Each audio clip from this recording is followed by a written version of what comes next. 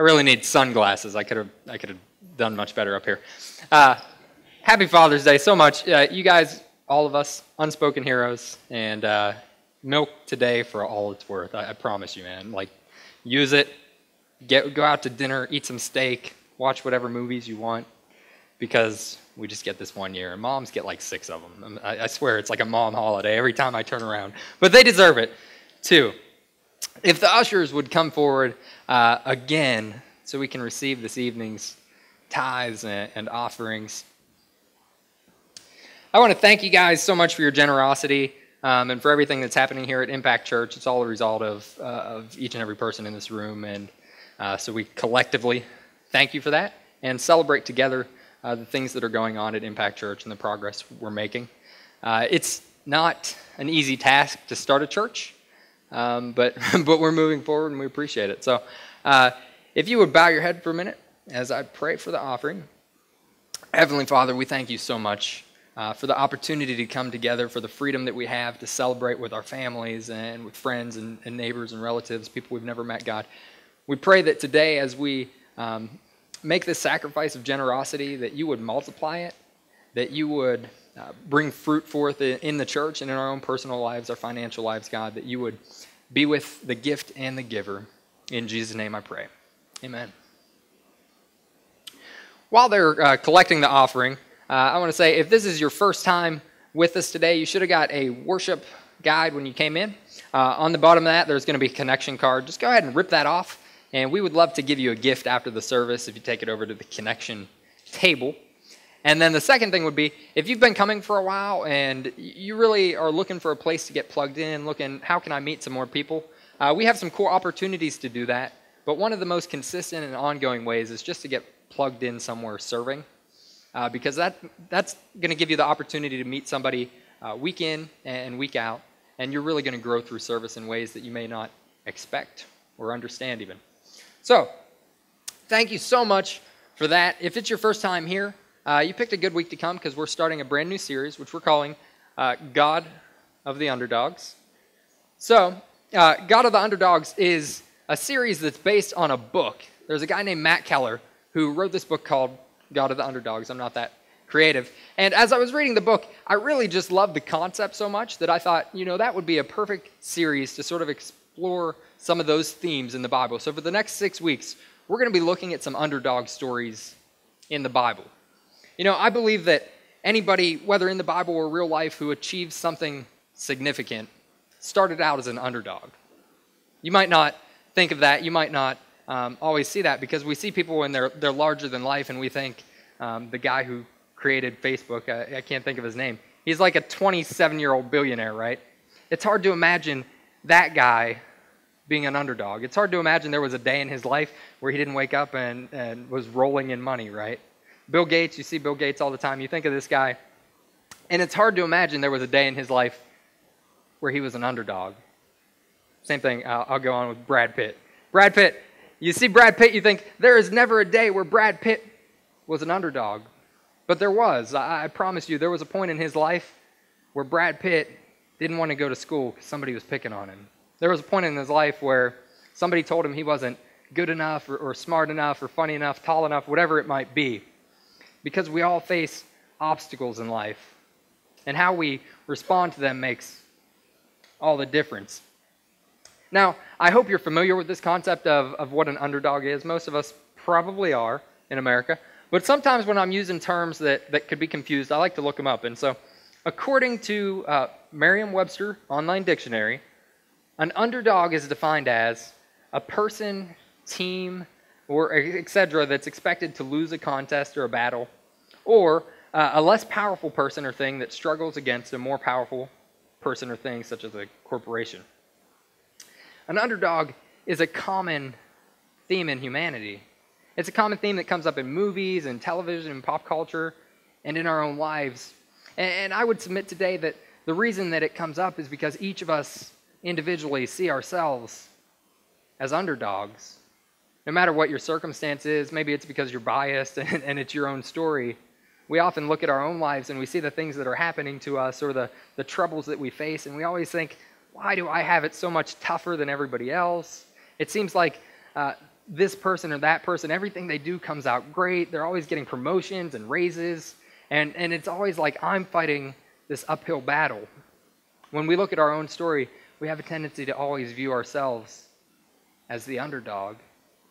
I was thinking about this, and I was thinking, what are some good illustrations, And because it's Father's Day this weekend, I was thinking about Rocky. How many Rocky fans? Okay? Can we just agree on Father's Day, perfect Father's Day, is to like go home after this, maybe eat some steak somewhere, preferably somebody else cooks, unless you grill. Maybe grill it up, and then watch Rocky go 10 rounds with Ivan Drago, right? That's like Father's Day win. That would be my idea. So if you guys do that, I would suggest you do.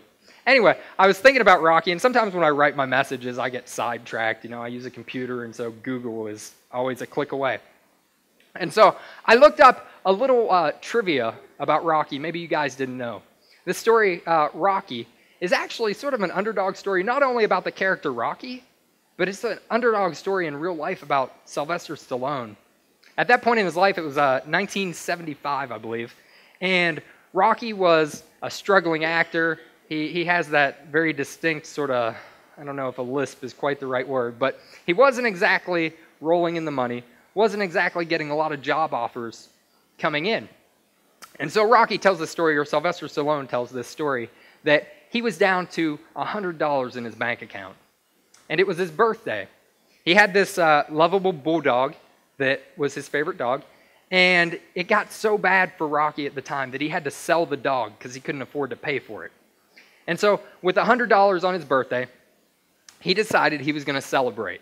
And so he bought a ticket to watch a boxing match. And this boxing match was Ali versus a guy named Chuck Wepner. Chuck, who knew that?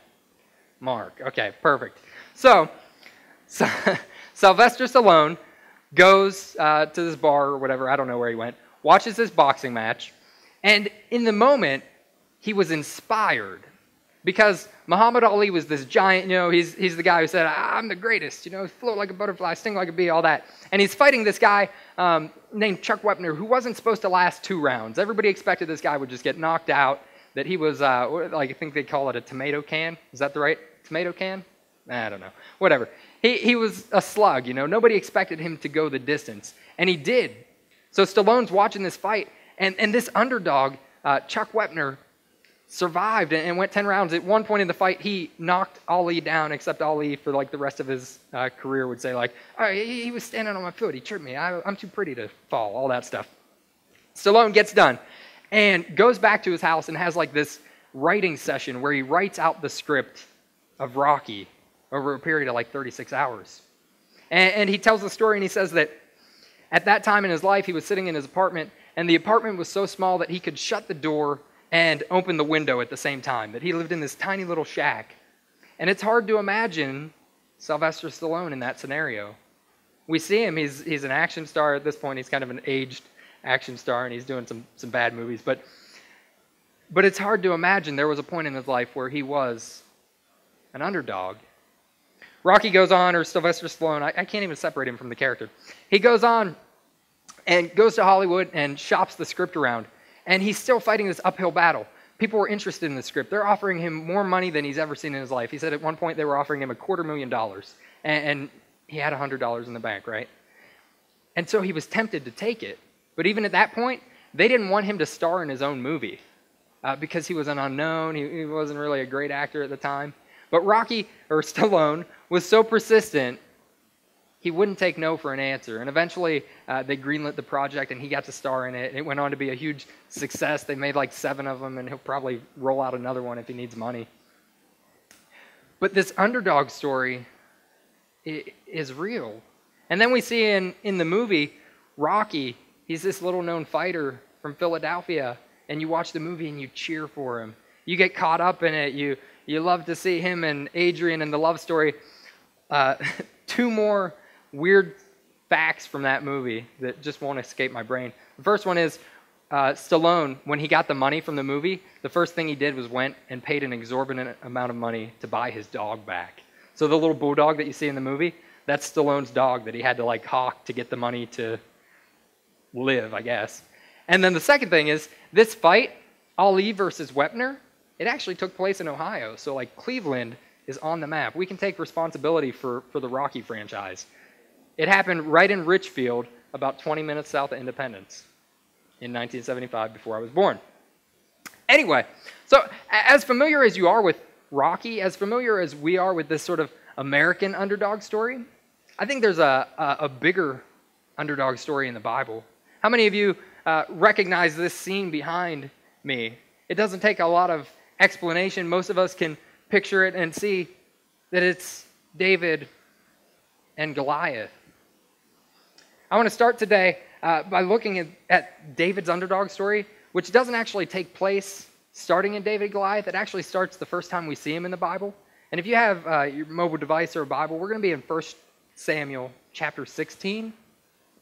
This is the first time we meet David, and it's really the beginning of what ends up being the quintessential underdog story.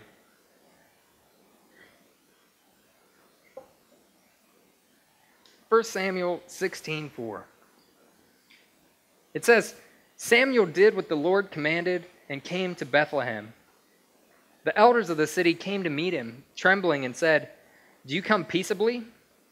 And he said, "I've come to sacrifice to the Lord peaceably. Consecrate yourselves and come with me to the sacrifice." And he consecrated Jesse and his sons and invited them to the sacrifice. When they came, he looked on Eliab and thought, "Surely the Lord's anointed is before him." But the Lord said to Samuel, "Don't look on his appearance or on the height of his stature, because I've rejected him. For the Lord sees not as man sees. Man looks at the outward appearance, but the Lord looks at the heart." See, David's story started here, but to really understand it, you need to know the backstory of what was going on. Up until this point in the Old Testament, the Israelites were led by God. They didn't have a king, but they started to do this thing that we all tend to do, where we look at other people's lives, and we always kind of think that the grass is greener on their side. We always see our underdog story, and we think, oh, if we could just have it like that guy has it, it'd be better. And so they started to beg God. They started to sort of harass God and say, like, "We want a king. Give us a king." My children do that when they want food. It's super annoying. Or when they want to get their way, they just bang and they're loud. And that's what the Israelites did. And that's what we do sometimes. And God, he gave in. And he said, okay, I'll give you a king. But first, I want to give you a couple of warnings, a couple of caveats about that. It's not going to be as great as you think it. Here's the first thing. The king, he's going to make you build his kingdom. He's going to put you to work. And then it gets even worse. The king, he's going to send you off to war. You're going to have to fight. You're going to have to defend. And on top of that, the king's going to make you pay taxes. Can you imagine that? Why would anybody do that to themselves? And so God sent Samuel, who was the prophet. He sent him, and Samuel went and he found this man named Saul. And Saul was kind of like, he was who you would expect to be the king. He looked like a linebacker. He was, he was like 6'8" and jacked, right? And so God picked Saul to be the king, and Saul was a good king for a season in his life. But somewhere along the way, Saul sort of stopped looking at God. He took his focus off of God, and he began to look to his own interests. He began to believe his own hype or his own press, and it got so bad that the Bible says that God rejected him. And then he calls Samuel again, and he says, and that's where we picked up this verse, that Samuel, go to Jesse, and you're going to anoint one of his sons to be the king. The story goes on, and I'm not going to read it from the Bible, but I'm just going to paraphrase briefly. Samuel gets to this man's Jesse's house, and he says, "Hey, Jesse, we're going to have a party. I want you to invite all your sons. It's going to be great. We're going to sacrifice a bull, and one of your sons is going to be the king." So Jesse brings all his sons, and he gets to the party, and the first one comes up, and this guy kind of looks like Saul. He's like this big linebacker, and Samuel thinks to himself, this has got to be the one. But God says he's not. And I read this phrase, but it says that man looks at the outward appearance, but God looks at the heart. And so this scene repeats itself 6 more times. Jesse, he goes down the line. Each son is, as good looking as the next, as big as the next. And every time God says, no, not this one either, not this one either. No, I haven't chosen him. And he gets to the end. And at this time, Samuel was sort of distraught. He's like, what is the deal, God? You told me he had a son, and all his sons are gone. What happened? And so he goes back to Jesse and says, do you have any more sons? I mean, it's probably a stupid question because I told you to bring your kids, but God told me one of your sons is going to be the king. And Jesse, in a moment of very real biblical fatherhood failure, says, yeah, I do have one more son. I mean, but I didn't even think he was worth mentioning. He's the youngest. He's out in the field. He's tending the sheep. And so Samuel, he says, all right, we're not going to rest until you got him. Go get him. And when he comes back, it's David, and Samuel says, this is the one that God's chosen. I'm gonna anoint him. Can you imagine what that would be like? That Jesse, he didn't even see the value in his own son. And maybe some of you guys are here. It's Father's Day. It's probably a painful day for people who don't have great relationships with their dad. Can you put yourself in that place? Can you imagine that your biggest critic is your own father? Can you imagine that your own father wouldn't believe in you? That he would overlook you? And can you imagine that the source of your greatest inferiority complex would come from the person who's supposed to love you the most? Most of us, we get our underdog complexes from other people, like middle school, high school. You have people tell you you're not good enough or fast enough or smart enough, or maybe you're in the wrong class, the wrong side of town. We all have words that have left impressions on our life, and we all have moments that have shaped us in ways that maybe we don't admit all that often, but sometimes there comes a point where you realize that you're being defined by something somebody said to you years ago. I can imagine David in the field and knowing that his family's having this party and he wasn't even invited, just getting angry about it, and developing this complex that just makes him feel like, what's the problem? Am I not qualified enough? What did I ever do wrong? Dad, you're the worst dad ever. I'm sure there are worse dads, but every kid thinks their dad is the worst dad ever, right? That was my experience. And so you have an opportunity when you have these underdog complexes. Each of us has something. I don't know what it is for you. We've all met somebody at least who has a really bad complex like this. Somebody who would say that, man, when I was in 4th grade, my 4th grade art teacher told me that I was stupid. And for the rest of my life, I just thought I was stupid. I thought I couldn't do anything, and so I began doing bad in school. I dropped out of high school. I started doing drugs, whatever. People have these stories because our words have power over our lives.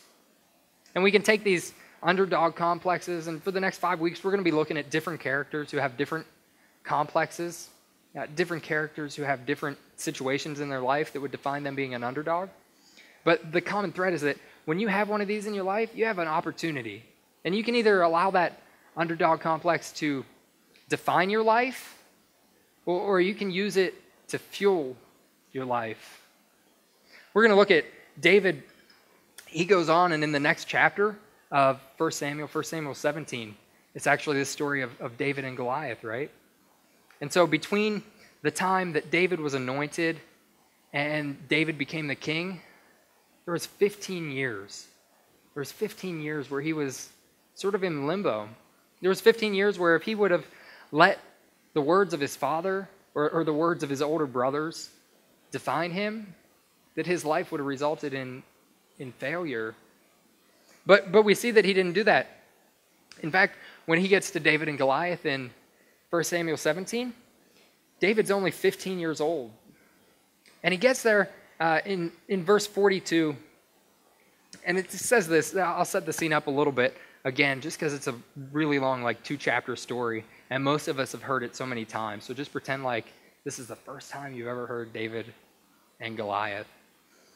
David is tending the sheep again, because nobody really believes in him, even after he's been anointed the next king of Israel. They don't really buy into it. So he's out watching the sheep. And one day his father tells him that he's going to send him on an errand to deliver some food to his older brothers because they're the real heroes. They're fighting the war. And so David goes. And when he gets there, everybody's hiding, and there's this big giant named Goliath. And Goliath's standing on the other side of the hill, and he's mocking the Israelites. He's mocking God. And David, it just doesn't sit right with him. It's not that he has extraordinary confidence. It's not that he really believes in himself that much.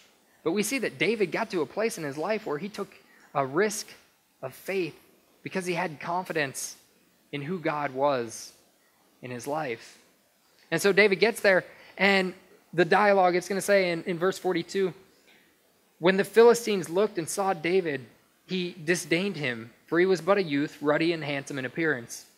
And the Philistines said to David, am I a dog that you come at me with sticks?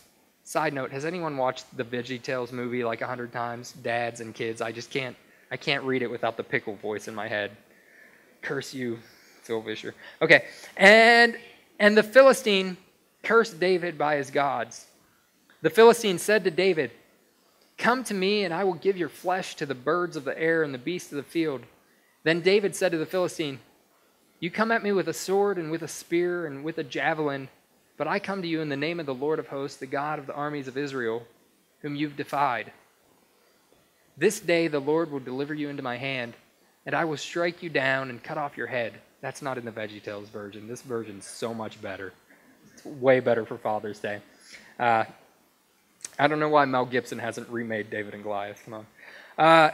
And I will give the dead bodies of the host of the Philistines this day to the birds of the air and to the wild beasts of the earth, that all the earth may know that there is a God in Israel, and that all this assembly may know that the Lord saves, not with sword and spear, for the battle is the Lord's, and he will give you into our hand.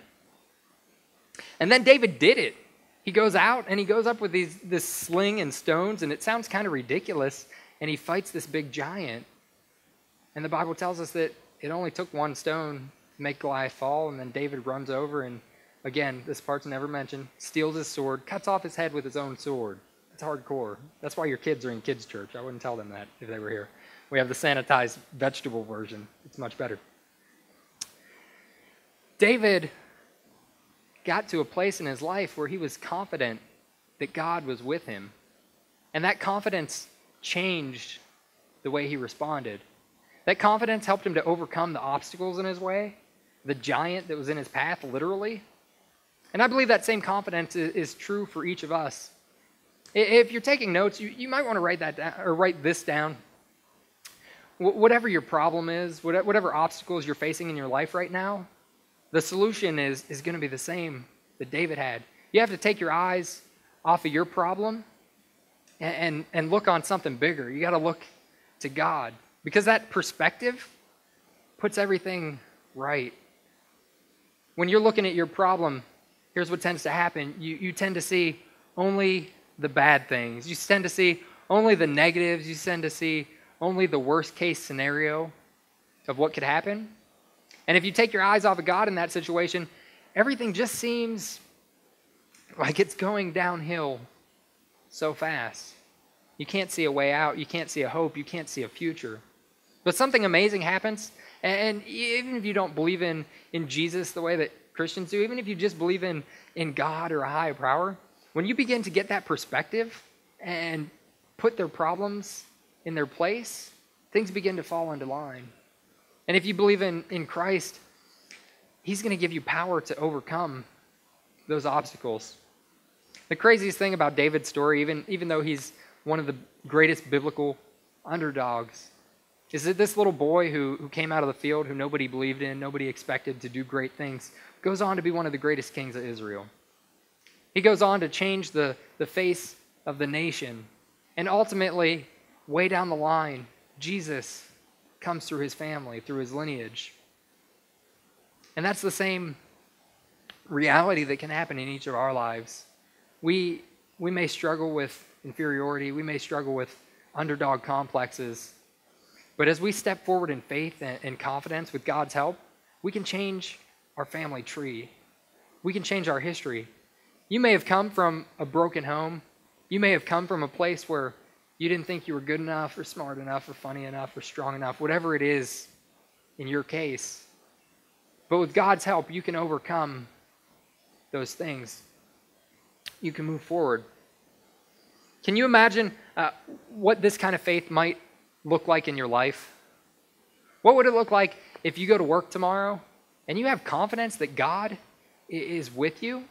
Not that you're on your own, not that your problems are so big, but that however big your problems are, the God of heaven is infinitely larger, and that he's on your side, that he wants you to succeed, that he loves you, and he cares for you.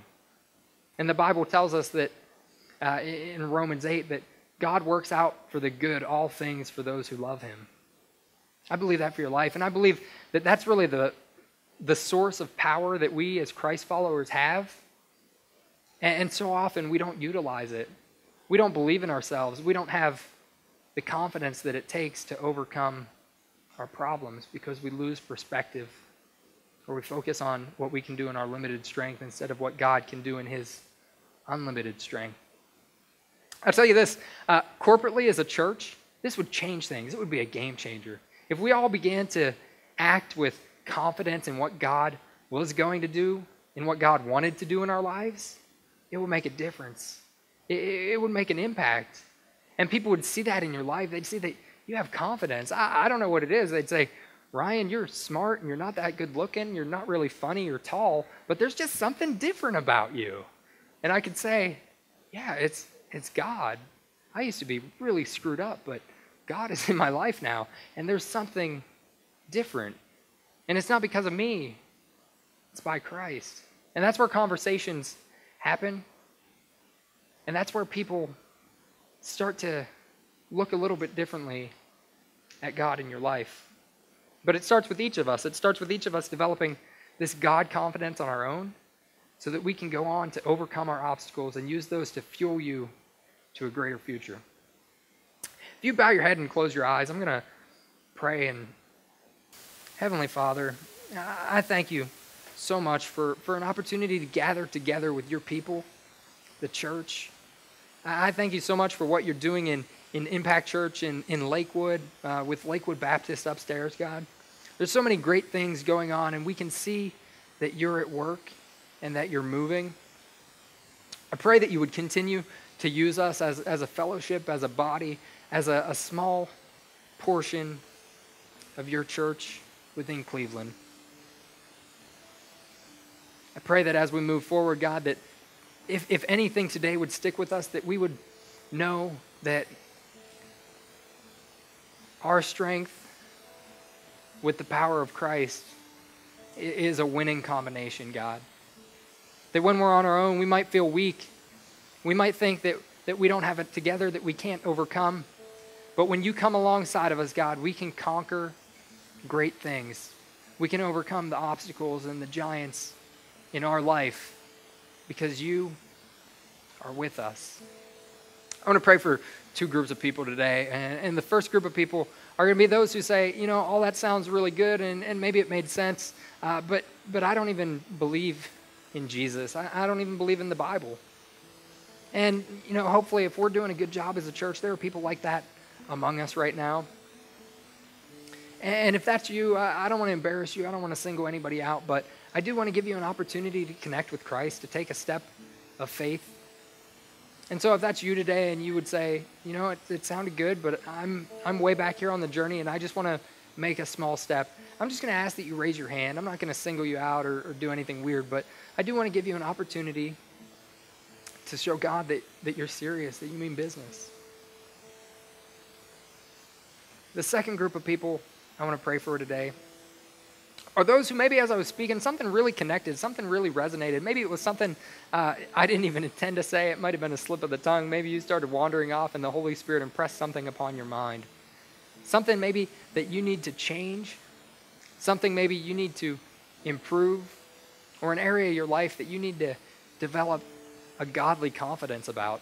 And if that's you, I want to pray for you. Again, not singling anybody out. I'm not going to do anything weird, but just so I know who I'm praying for. If you want to shoot your hand up and know that I'm praying for you. Thank you. Heavenly Father, we worship you. You are a mighty God. You can do immeasurably more than all we could ask or imagine. And I pray today that as we leave this place, especially those people who said something touched them, God, I pray that you would give them your Holy Spirit in a significant way. I pray that they would leave this place and they would be changed, that they would take a step outside of these doors onto the step of the road of confidence, God, that you would begin to empower them, that you would begin to encourage them in their spirit, God, and that you would begin to bring people around their lives who could say to them, you know what, you're not an underdog, you're a conqueror, you're a victor. I see great things in your life. I see you moving forward in faith. Jesus, we believe you for these things and we praise your name. As we leave this place, we pray that each of us would have a wonderful rest of the evening and that we would be geared up for a week of world-changing, conquering, God. In your name I pray, Jesus. Amen.